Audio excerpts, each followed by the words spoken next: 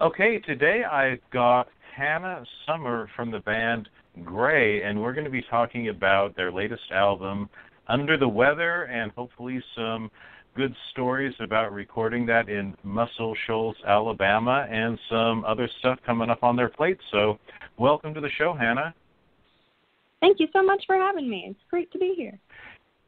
Hey, you bet. You know what's cool is I've been looking at your videos on YouTube, and you guys have a really cool, just live on-stage presence, and you've seems like you've played a lot of shows at the Hard Rock. Yes, we have. Yep, our Hard Rock here in Daytona just opened up. Well, I suppose it's been a year or so now, and it's a great venue. Always super responsive, excited audiences. It's one of our favorite places to play. Well, for bands, it's really cool to have a home base. It sounds like you guys have established yourself in that area, Daytona Beach. Is Hard Rock becoming to feel kind of like a home base for you guys? Yeah, definitely. We're there at least once or twice a month, if not more. And it's definitely feels like home. They're very welcoming there. And again, like I said, the audiences are always just great. Well, that's what's cool, too, is even though you guys do videos, I was really compelled by your live videos, and it just seems like you guys really get to hone your sound with both your original songs, but you also perform some really cool covers, too. Kind of explain, like, what would it be like to go to your show? Is it a mix of original and covers at this point? Yeah, it's about a 50-50 split most of the time, just depending on what the venue asks of us. But most of the time it's about 50-50, and it's originals from all 5, soon-to-be 6 of our albums, as well as some covers from people like Heart, Yes, CSN, the list goes on and on and on. So it's a cool mix of stuff for sure.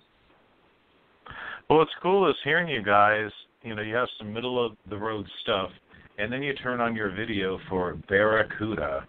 And I was pretty blown away because that's pretty gutsy of you to, you know, sing some Ann Wilson, and I thought you really held your own on that. Well, thank you very much. It was definitely not without lots of practice, but it's a fun song. It's probably my favorite cover that we do live now because it just gets such a great response from the audience. Everybody knows it, so. Well, one thing about your band Greye is that you're kind of a rock band on the surface, but with a lot of influences kind of bubbling under the surface. If you really had to narrow it down, I mean, what genre would you call the band? I would say indie rock pretty much encapsulates everything because we've got some folk influences, some prog rock influences, a little bit of maybe some country rock in there. So I'd say indie rock. Well, when you guys did your last album, Under the Weather, which you went up to, I mean, this to people in the know, everyone knows how legendary Muscle Shoals, Alabama is, but especially you recorded this at a famous studio that happens to be called Fame Recording Studios, and it was produced by Brian Reeves. I'm just real curious, what led you guys to record that there, and how did all this come about? Well, it all started a very long time ago, actually. I think it was the first Christmas that we were together.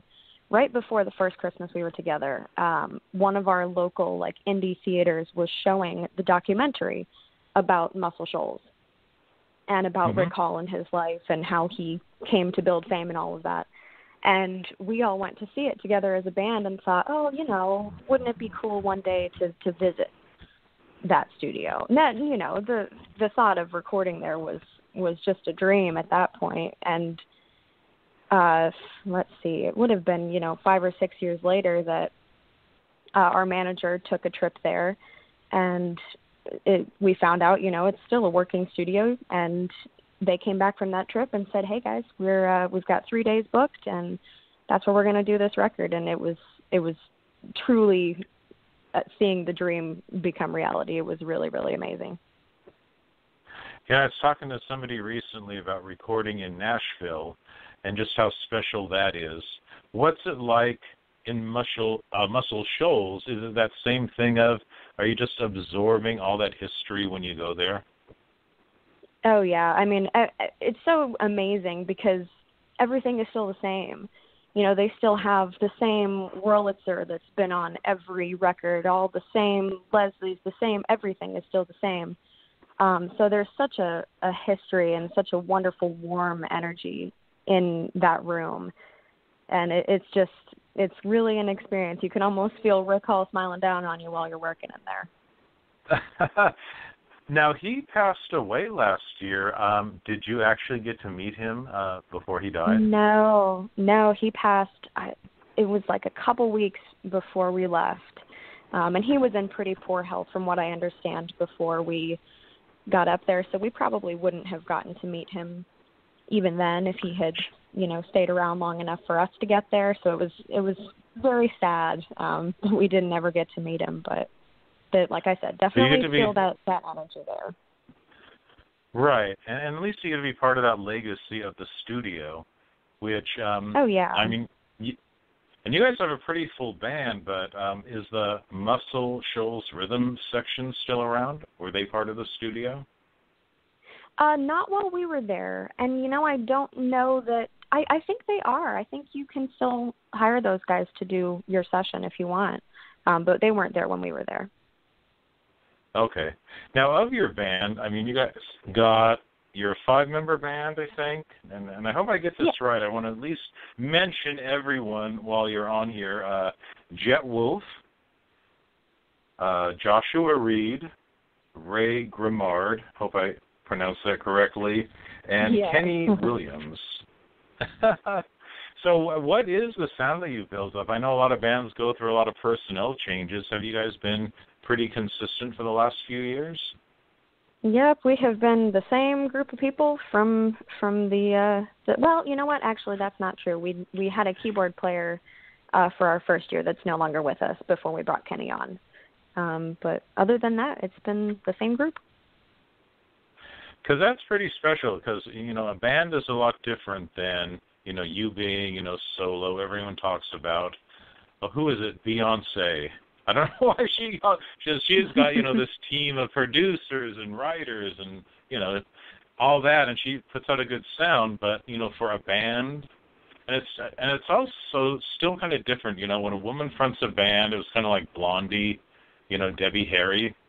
They're always saying, well, is it her or is it the band? There's always like this confusion. But it seems like with you guys, you're pretty good at presenting yourself that you're this cohesive band, you're writing music together.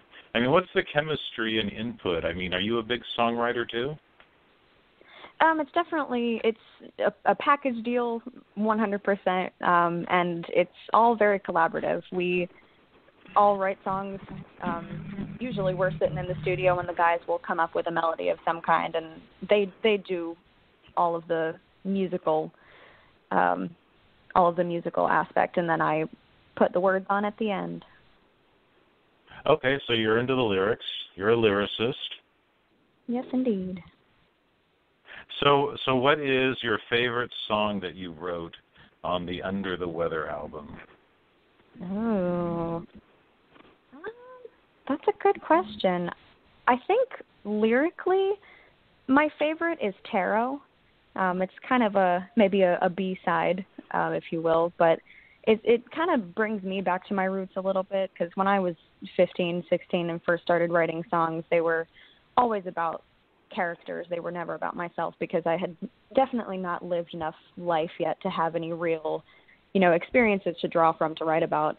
So, and that one is about a character as well. It's about a man who falls in love with a fortune teller and his trials and tribulations that come along with that.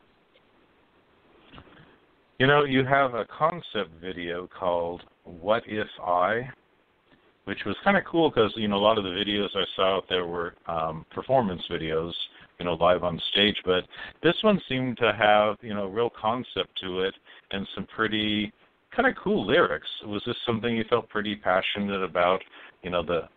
I wish people could see this while we talk about it, but it's, you're walking down the sidewalk, your refrain of, what if I, it sounded like a very expressive, like this was really expressing something that you held dearly.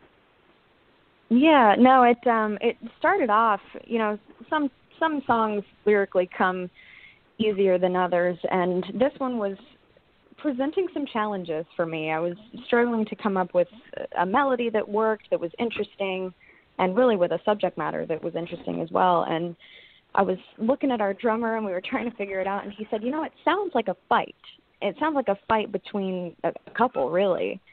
And that's kind of where the song went from there. It's definitely a fight that everyone has probably had with their person at some point, and it's just kind of going back and forth between two people saying, you know, I'm right or I'm right, and you're not enough or you're this. But I think they come to a mutual, you know, resolution at the end that it's going to be okay.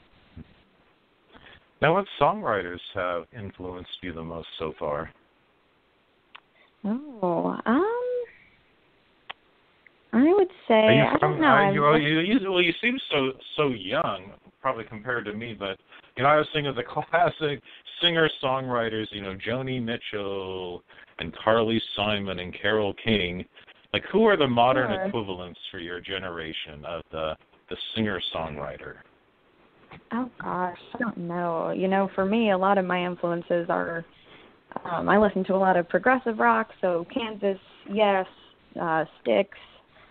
I also love some, like, Crosby, Stills and Nash, Neil Young, Harry Chapin, and I also listen to, maybe a little embarrassingly, but I listen to a lot of Broadway. So those are kind of my personal influences. Oh, interesting. Yeah, I can see because you really belt, I can see you even singing Wicked or some of that kind of Broadway. Oh, thank you. That's a very big compliment. Well, how about in the 90s? Were you swept up, like, in the whole Alanis Morissette? No, not so much. I only recently started listening to her, actually. I'm kind of uninteresting in terms of modern influences. I really don't listen to a whole lot of new people. Well, I thought it was interesting that you covered What I Am by Edie Brickell and the New Bohemians. Yeah, that was one of the first covers that we ever did, actually.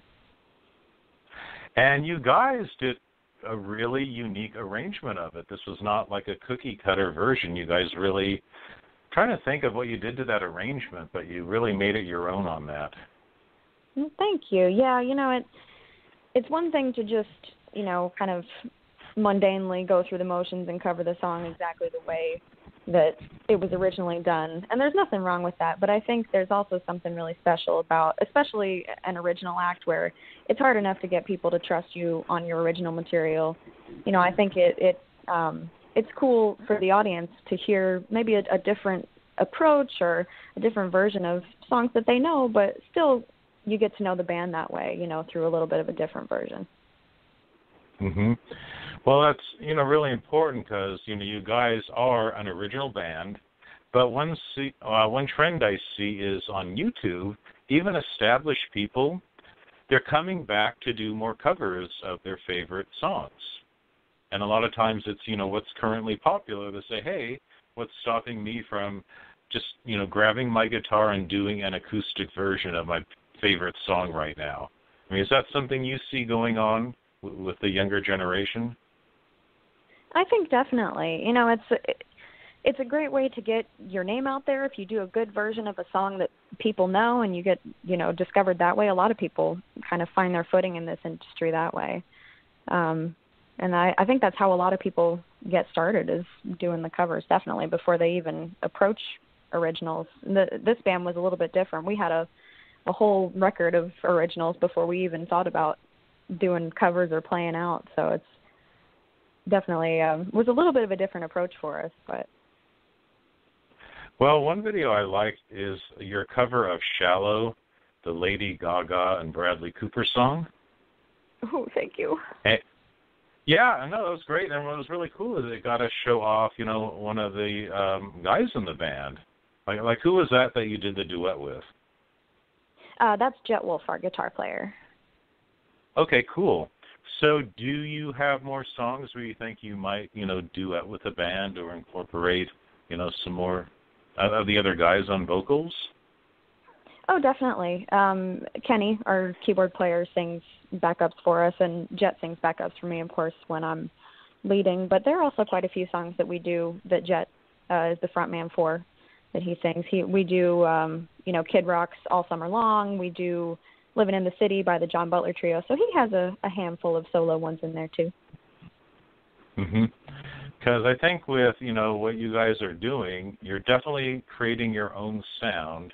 But I think what's neat about covering songs that you love is that kind of contributes or refines your sound a little bit.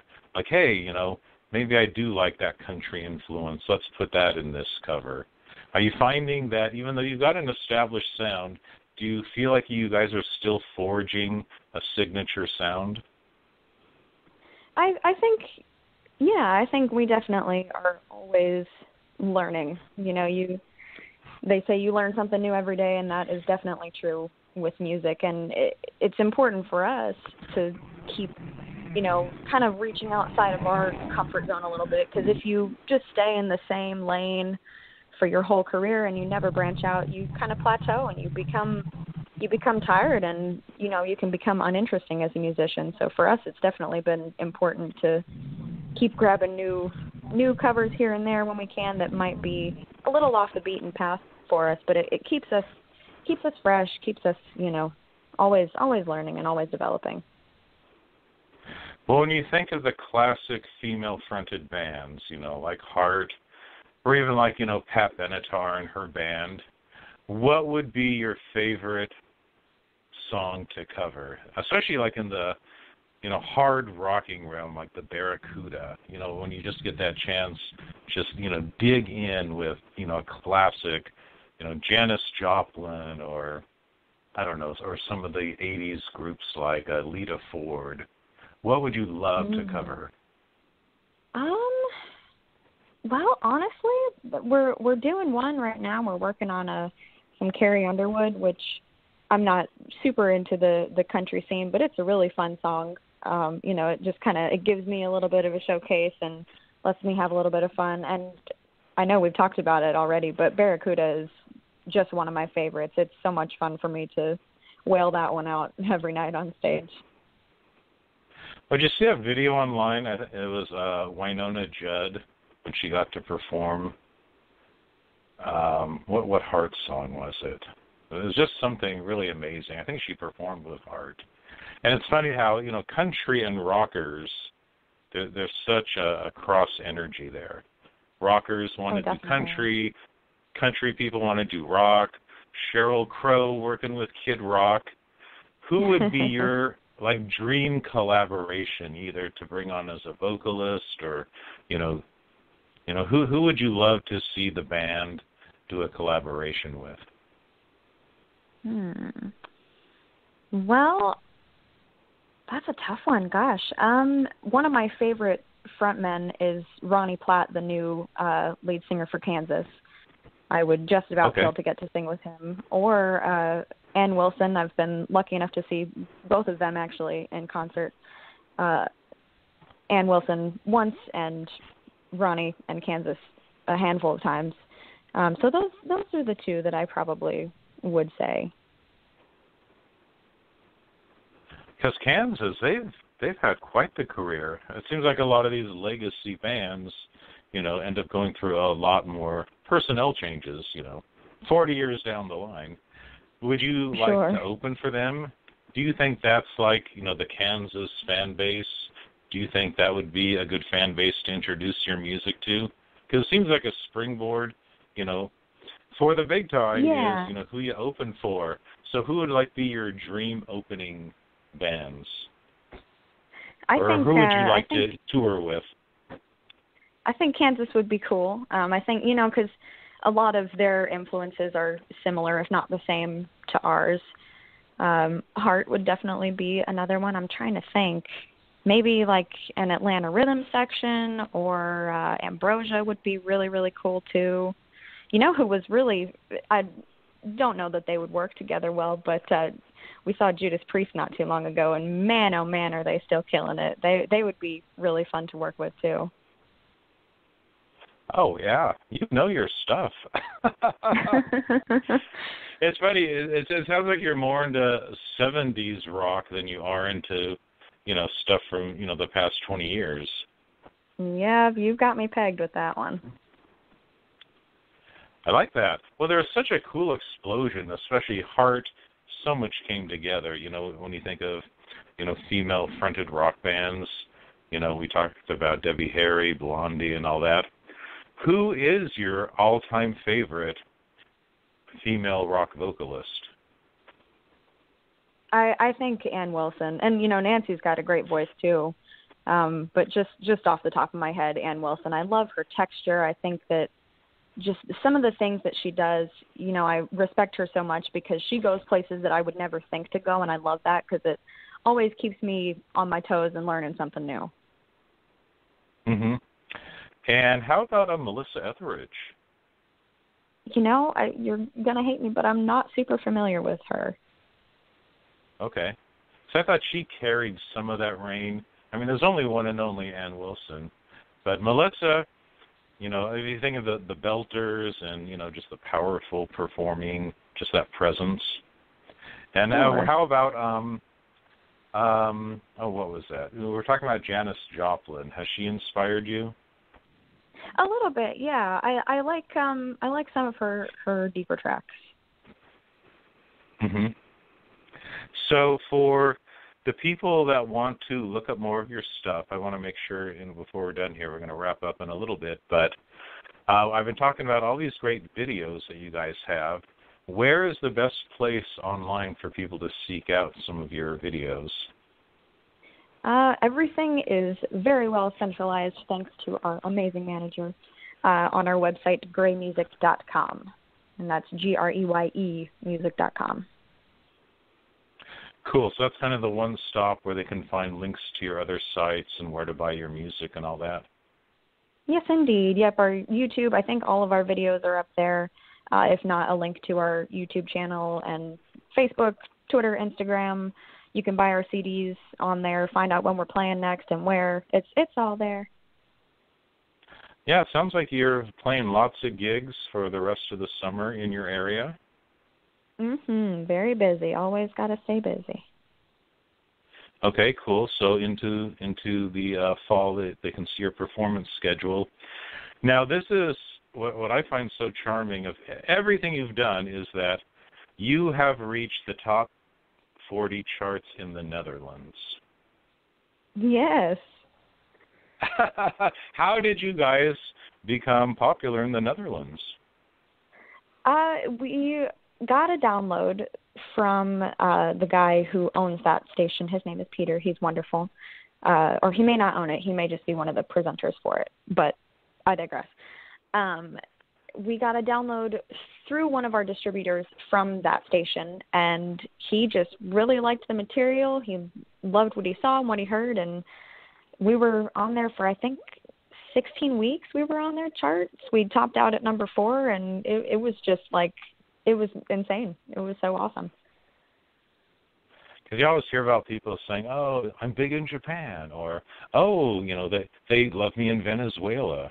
Are there any other just unexpected countries or places where you found some success with this last album?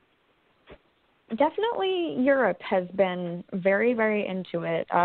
Not only the Netherlands, but Switzerland, I think Italy, France, England.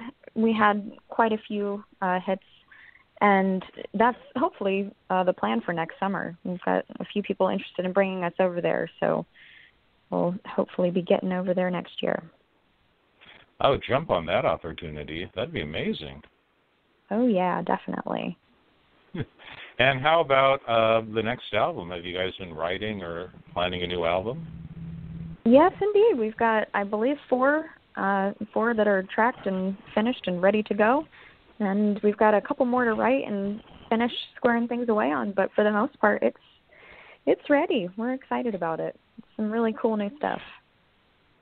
Think you're going to be going back up to Fame Studios in Alabama? We don't know. We may try someplace else. It was such an incredible experience, so it's hard to say. Well, all I can say is, and I try to be kind of neutral, but, for the people listening to this, I would say start on your videos because you get a real taste of what you guys are like live and very dynamic. I just think you have just a really strong and cool voice. So I'm just hoping on your next album, we get to hear your band, get even more into what they do. But for your voice, I want to hear some more Ann Wilson kind of rocker numbers from you.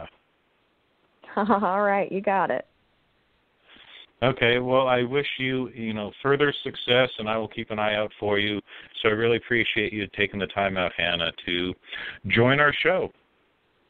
Oh, no problem. Thank you so much for having me. I so appreciate it.